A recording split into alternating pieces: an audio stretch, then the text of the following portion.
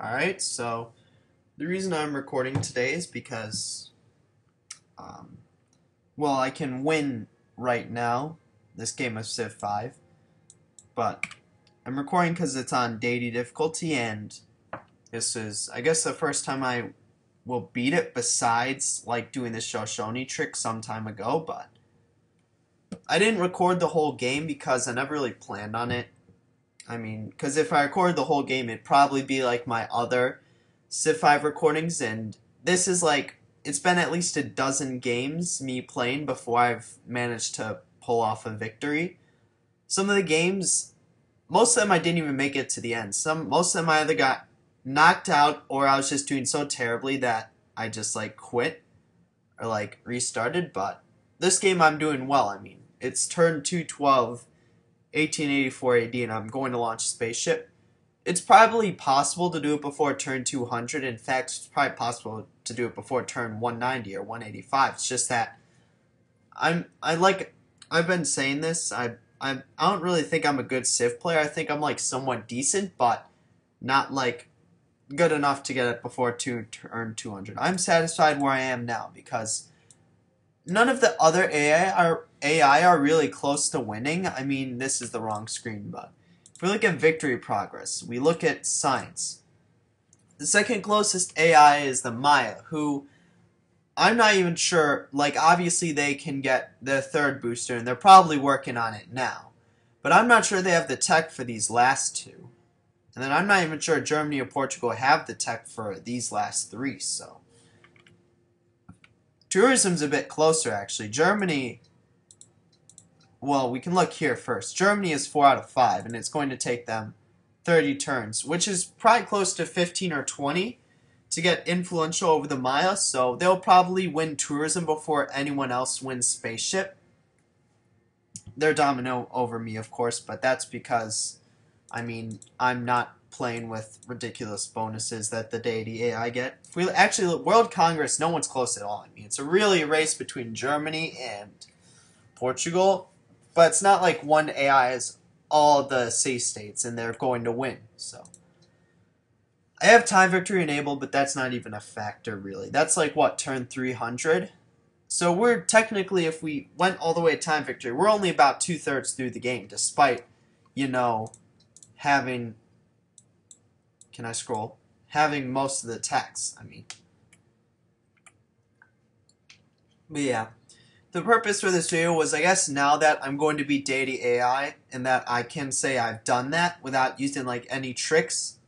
Even though that's, like, when I launch the spaceship, you won't see the Deity AI achievement, because I got it using the Shoshone trick, but, like, I still have some tips that I would give out, that I guess, not really tips, but, like, I guess, this video is really made to, like, point out the differences, and, like, or like some of the things that you would do playing against a Deity AI that you normally wouldn't consider for like multiplayer, because I mainly play multiplayer. I'm not really a single player guy, but this is just something I felt need to happen. Like, in fact, I'm playing on quick speed. Like, people who play single player for like fun, they usually do like longer speeds, like epic or marathon. I just do quick because I'm adjusted to it for like multiplayer, but yeah, I guess, yeah, I'm gonna explain some of the things that you wouldn't do in like. And there, I didn't play perfectly, so there is some stuff that I'm going to talk about that I didn't do that I think I should have done, but yeah. I guess one of the first things that comes to my mind that you have to think about is like, I guess the main thing I guess would be, or the first thing would be really research agreements. Like, research agreements are pretty much never done in multiplayer. But in single-player Deity, it's an extreme advantage for you to get as many research agreements as possible. Because now, if I try and get a research agreement with someone, they're going to ask for stuff because I'm ahead of them in tech. But early on, when you're still behind, you can get research agreements with probably nearly every single AI. Especially if you're playing on a small map, especially, but even if you're playing on a standard size map, you probably should be able to, unless there's an AI that gets like knocked out. Sort of like Denmark, I guess, in this case scenario. They're going to lose pretty badly, but yeah, yeah, I guess even more so. Like you could probably still get research agreements if you manage to fill out scientific revolution. It'd be probably worth it to give the AI a bit of stuff if you have scientific revolution and you can get research agreements. I could have sworn there's another one. Oh, the porcelain tower gives you bonus from research agreements as well. I think it's 50%. I don't know who has it. Probably Bismarck. Um, he does not. I don't see it. Pakal does. So yeah, Pakal, he can probably still get. Oh, his capital is in a bit of trouble, but he could probably still get research agreements because he has. Why the hell didn't he settle here? How did Germany get here? I don't know. I don't question it. The AI is weird, so. But he could probably get. He could probably still get research agreements because he gets a bonus, or like he'll probably be more willing to, I guess I would say, because he has the porcelain tower. But I'm not really sure if that's how the AI thinks or how it works. But another thing, I guess, the next thing, really, what's the next thing? The next thing is probably ideology, I would say. Like when you're playing against Deity AI, just look at these tourism stats. You're going to you're going to be influenced. Like whether you like it or not. It's not like multiplayer where you can go tourism and you have no influence. If you go tourism in this, or if you go heavy culture, you will still be influenced over. And that's really what decides which ideology you'll choose. You're not just going to go for the ideology that's best for you. You're going to go for the ideology that's not going to give you tons of unhappiness. So like what I actually delayed ideology as much as possible, which is the opposite of what you should do in multiplayer, where you should rush ideology. I'm still alright, yeah, I am. Good. So like in multiplayer, normally what you would do is you would Oxford radio once you finish electricity, or you'd beeline industrialization and get factories out. But in this game, what I did was I researched electricity, which you need scientific theory for that. So I went scientific theory, electricity, did an Oxford radio. I then went industrialization, and I then went fertilizer, and then I was building my factory, so I just went radio anyway. But by the time I got to pick ideology, I was like I think I was third or fourth pick. I think I was fourth. I think it was Germany, Maya, and Austria, exactly in that order, who had ideologies. I do remember. No one changed ideology this game, so Denmark can, but they're going to be off the game, so it doesn't matter. But yeah, so Germany and Austria, they were, I think, the tourism leaders at the time, and even if Maya was the tourism leader, because Germany and Austria were both order, I went order as well. And I guess I should also probably mention this, not only because of unhappiness, but because of diplomatic relations.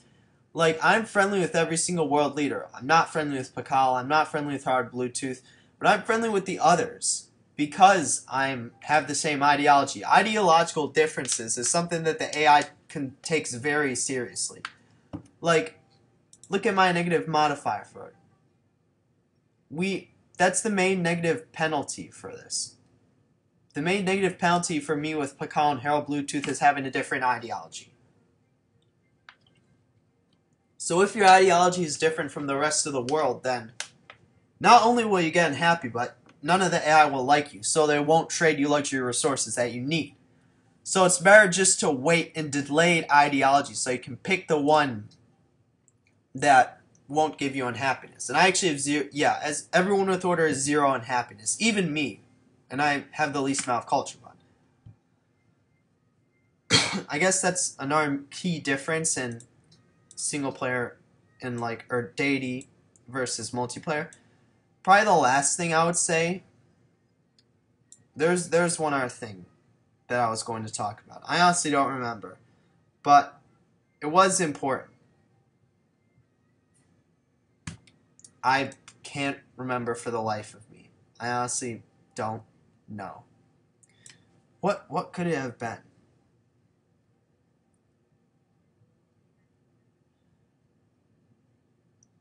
Yeah, I don't remember. I'm gonna leave it. I don't think it's important, but one thing I will mention is wonder. You can't, basically in this game, you can't build wonders. Or at least early on, you can't build wonders. I mean, you can try and rush wonders, you'll fail, but you can't build wonders. Like, if you look at this, how many wonders does my cap have? It has the Hubble Space Telescope, which I actually hard built. I didn't need an engineer for that. I used the engineer for Neuschwanstein, which is, it's a pretty good wonder. Thinking about it, I probably should have saved it for Hubble Space Telescope, but I still like this wonder, so. It's actually a good late game happiness wonder. So, I mean, yeah, so. All my seeds of castles, I mean, that's only what? That's only like 4, or it might be even be 8 happiness, but it's some culture and some gold, so I guess that's nice, but. Yeah, I still can't think, I honestly can't think about, there was one more thing. That, and it's like a key difference, I guess, but I don't know. It's not really important, I guess. It's not important enough for me to remember. But I guess for now, I'll show my empire. Because, I mean, those are like the differences, or the two main differences, I guess, really, when playing Deity AI versus multiplayer. But now I guess I'll show my empire and what allowed me to win. So, my capital is Gal, size 37, still growing. I'm working all the guilds, all the scientist slots, and all the engineering slots. I'm not working the merchant slots because merchants aren't really that great. I actually get an engineer in some time, but oh yeah, there's a penalty because freaking artists. What do you call it?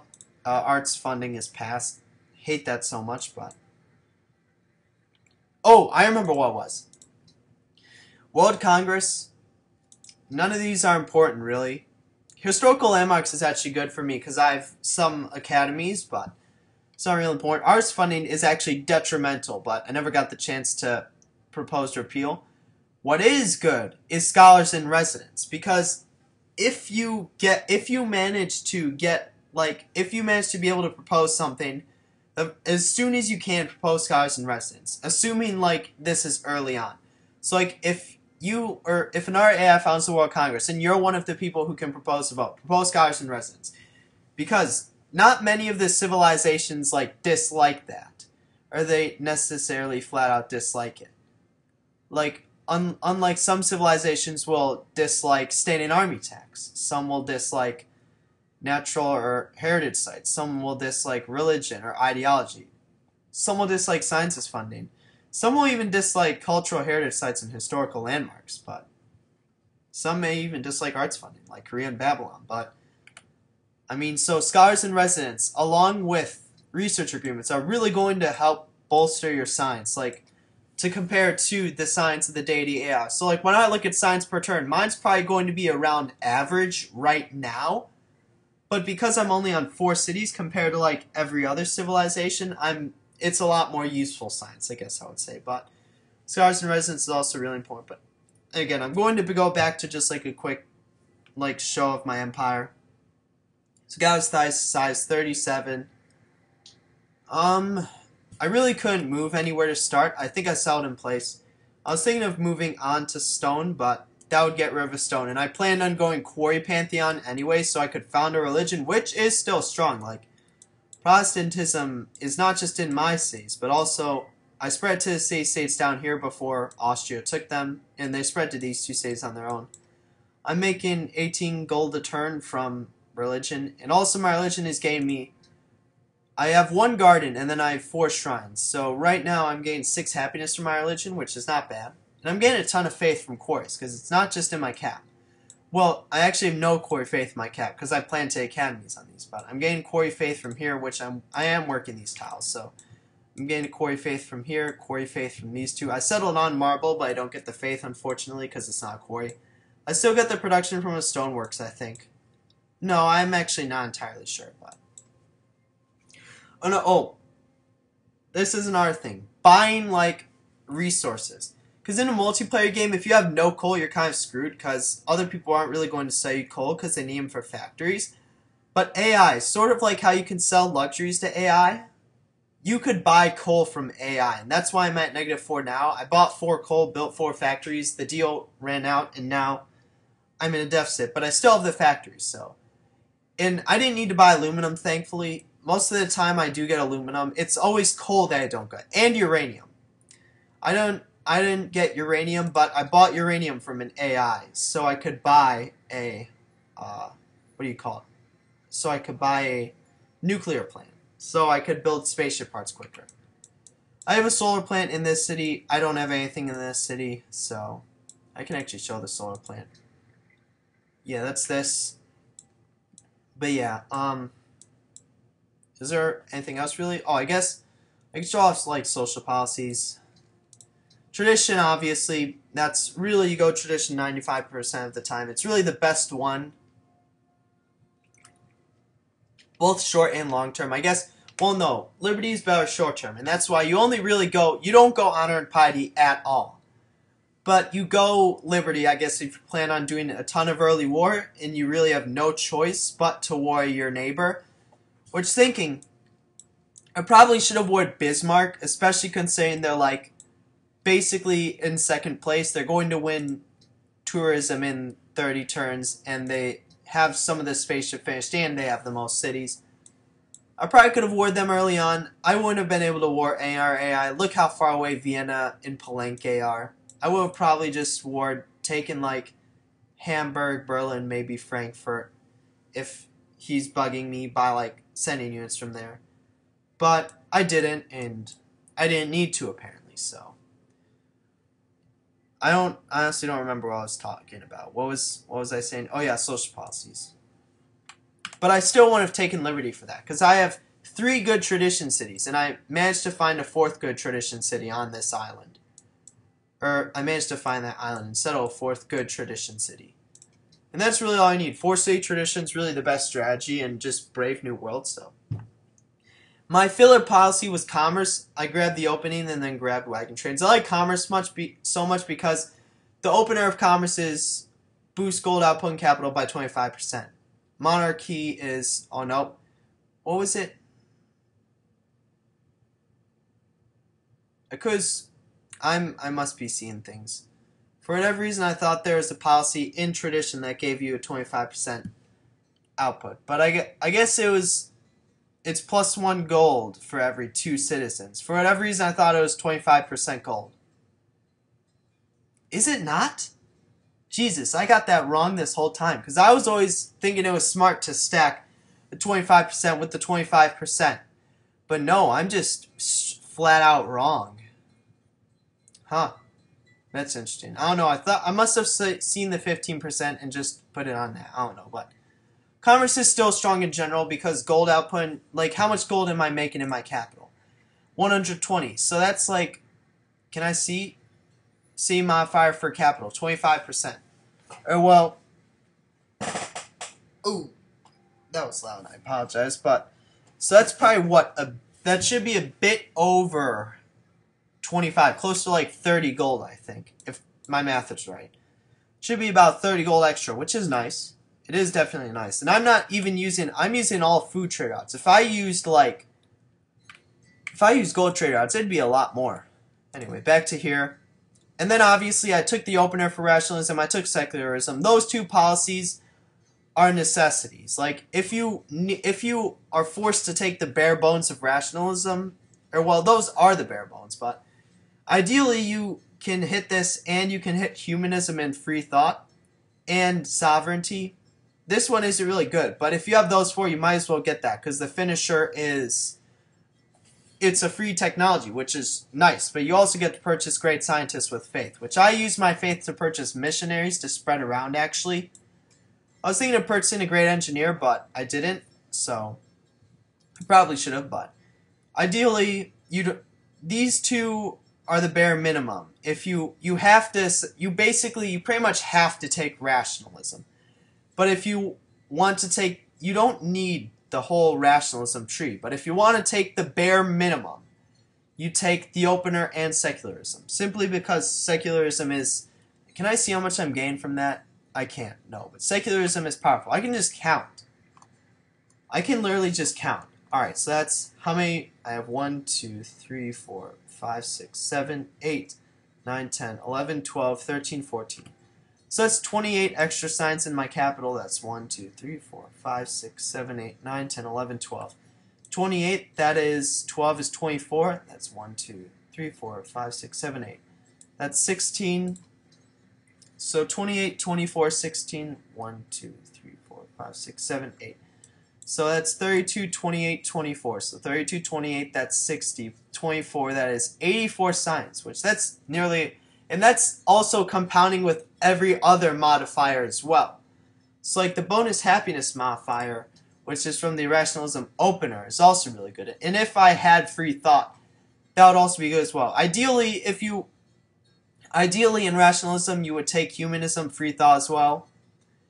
And then if you have the time, you should fill out rationalism, because sovereignty is also pretty good. It's probably better than this one, because, I mean, gold from your land trade routes only goes externally. If it was internally, then this would be a lot better, but this should add up to about like 20 or 30 signs, which is about as much as the 25% just from opening commerce. But yeah, if you have the time, finish it. Ideally, you get these 3, but if you need to take the minimum, just take secularism, because I had to use the arts to fill out ideology, which the first tier tenets I got all happiness. There aren't really any.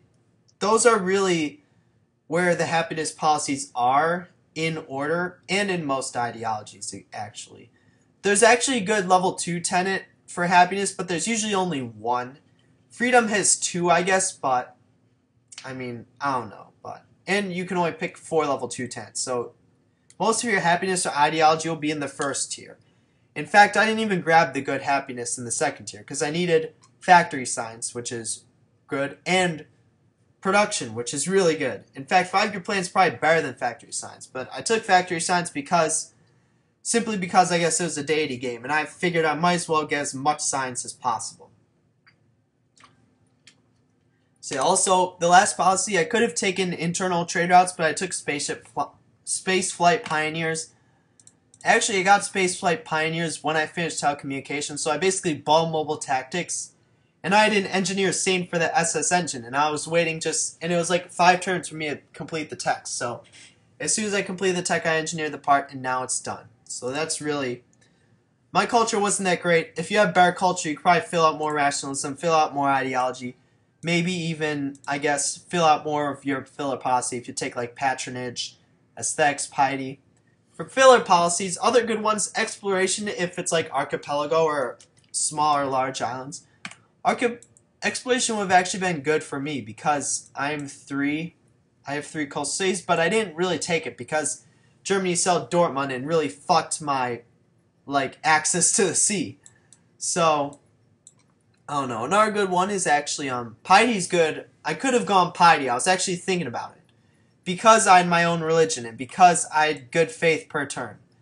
But I just ignored that and then ended up planting academies on those. But I probably shouldn't have in hindsight, but patronage is good, but I didn't really meet all of the city-states. And also with Austria in the game, you know they're going to be, the only city-states I met were Antananarivo, Yerevan, Manila, and Singapore, which Singapore isn't really doing well. The only are city-states in the map. I would have had to meet these 2, which I didn't through exploration. I would have had to meet Hanoi, Bratislava, Mombasa. I'm pretty sure those are city-states. Quebec City. Oh, wait. Maybe not. I don't know, honestly. Oh, it's because they're puppeted. That's why they show that. So I didn't meet these 3. Those were the only 4 I met for the whole game. So I didn't go patronage. But it is good if you meet city-states. And patronage. The opener policy is good. None of these are really good. So, yeah. But piety, the opener isn't really that good. It's some of these policies that are good. So patronage is the opposite of piety in that aspect. Aesthetics is actually pretty good. I mean, it's obviously culture, but culture is equal to science in this game. Because if I had more culture, I'd be able to fill out more of rationalism. I'd be able to get my factory science quicker. So, and in a way, faith is as well. If I filled out piety, I would have been able, well, that's also assuming. If I had rationalism fit out, and I had good faith, I'd be able to buy great scientists. But still only like 2 or 3. So, And you can't go both piety and aesthetics, because you need to hit rationalism eventually, but...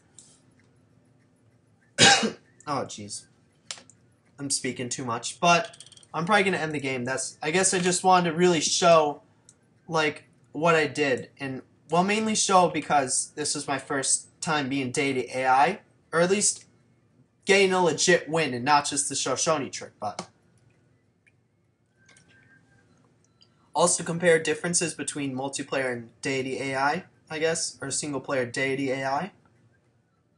Yeah, those are really the main differences. There's nothing else I can think of. That's it. So, I'm going to end the game. Let's see, turn 2, 12, 18A, 4AD, and I'm going to launch the spaceship. Hopefully this doesn't break it. So I got African King, Flawless Strategy, Eureka. oh. Don't click this, it's going to crash your game.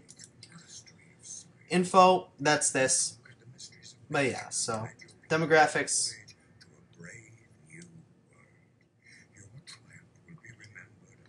As you can see, I'm not doing too well in demographics. The only people behind me are, I think, Denmark and Maya.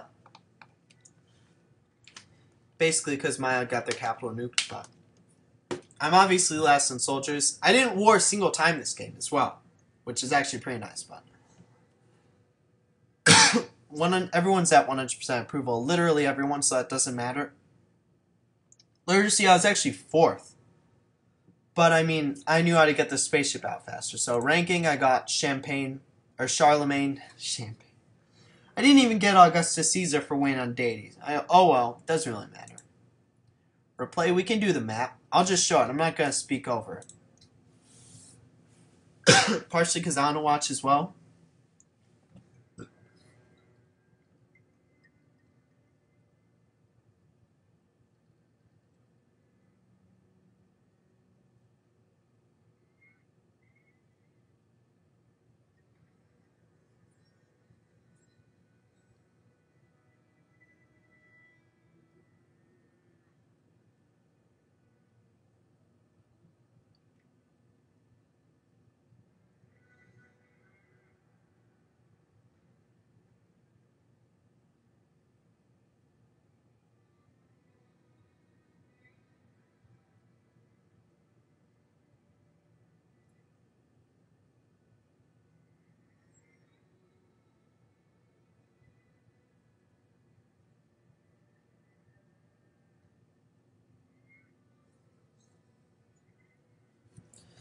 So obviously not a lot happened with us. We can look at graphs.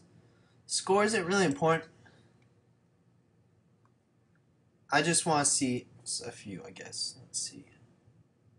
Culture per turn. The most was, that's Germany. They had the most. This is probably where cultural heritage, well, no. What the hell happened here?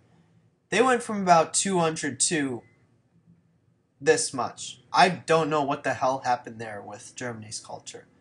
That's not cultural heritage sites because is that it might be though. I don't know, but their culture dipped a ton here. They might have had this might be cultural heritage sites, this might be a golden. I honestly don't know what the fuck happened with their culture. Who am I? I am red. So I was obviously low culture the whole game basically, so like Germany at about 1080 was making about the same culture I was now, so culture, food, no, this is actually a terrible graph. Gold turn might be interesting. Yeah, so mine was a slow rise to about, I'm at 158 right now. So Germany was at one point making 1,000 gold a turn. So that's a lot of gold. No one's ever going to be able to achieve that. Let's see. Military might be interesting. Yeah, everyone's like shoots up near the end because they got super advanced units. Mine stayed the same really. Mine somehow decreased at a point. But yeah, Germany's, so they clearly weren't doing well in whatever war they were in. I don't know what it was, but they were probably fighting, not Denmark. They were doing horrible the whole again. They might have been fighting Austria. That's probably why. But yeah, I guess number of cities. So I was obviously at 3 for most of the game, and then 4. This is when I built my 4th. So that was probably around turn 100. Germany just kept going up. They had the most, and their most was I think 27.